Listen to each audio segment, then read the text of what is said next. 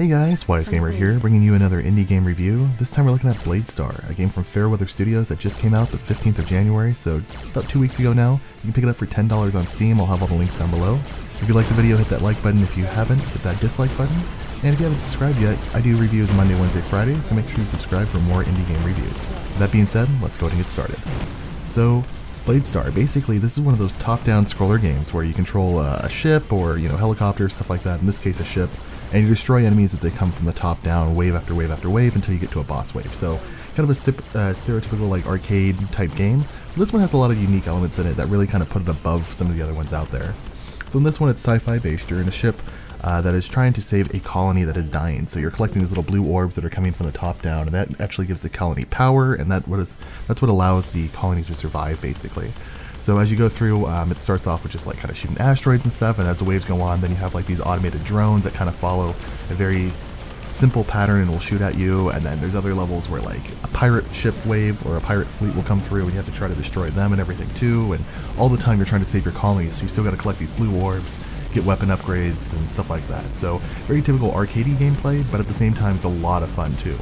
The game has over 50 waves, so there's 50 different waves across 6 different worlds as well. So as you look at like the star map, I have the first 2 levels unlocked, and that's what I've done so far. I've got all the way to the boss on the second level, and I died, unfortunately. So there is like a boss wave at the very end and everything too, but you kind of go to these different worlds, and you have a narrator that actually talks to you too. They have voice acting in here. That's really not bad. It was pretty impressive to see that for a $10 game to have voice acting in it. I was kind of expecting just very typical plain gameplay, and it was actually a lot better than that. There's different upgrades you can do too, so after you finish like 10 waves you get an upgrade for your pilot. So you can do things like your lasers start at like +1 like level, basically. There's like maybe 5 to 10 different tiers of lasers that you collect, so as you collect it, it gets more and more powerful, or your missiles can start at that level. Or, you can start with like a little bit higher combo multiplier for a higher score, which is what I opted to in this video. Things like that. So as you get like a high score, there is a leaderboard type thing and everything too. You can also start collecting like experience points starting later, so that experience can be used to unlock things like a new ship. Like I unlocked this pirate ship thing right here, so that was pretty cool as well. You can unlock a lot of different stuff like that as well, so there's a lot of like replayability as well. There's 36 in-game achievements as well, so there's going to be things that are going to bring you back to the game over and over again. Visually, the game's amazing. As things like blow up, I actually died on the boss, and like as my ship blows up and everything, I lost a life the first time I got hit, and then I had no lives left. So as it blows up, like that's just kind of a huge like burst of energy and stuff like that. It looks really nice there.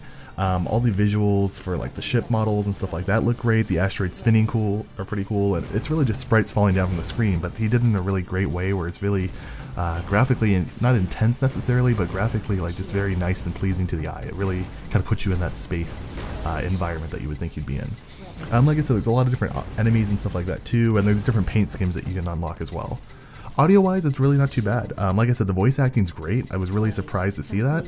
And the soundtrack isn't too bad at all. The missiles shooting and stuff like that, it doesn't get necessarily annoying. It's pretty clean. I think it could have been a little bit better maybe for like the missiles and laser effects, but it's not bad. It's not like I'm designer and I don't really have any huge complaints about it. I just think maybe it could have been a little bit better.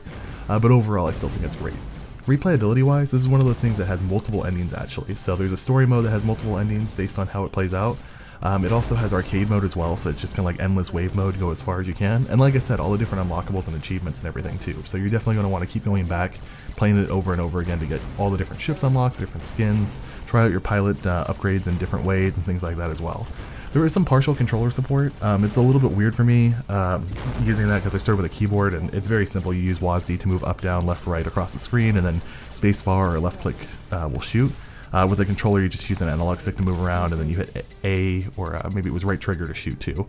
The controller was inverted for me in the option, so I wound up going with the keyboard. I just never switched it. And yeah, it's really still a fun game though. It's nice to see that something so simple for $10 can actually have really great graphics, really great models in the game, voice acting, and I'm just excited to see what Fairweather Studios brings us in the future.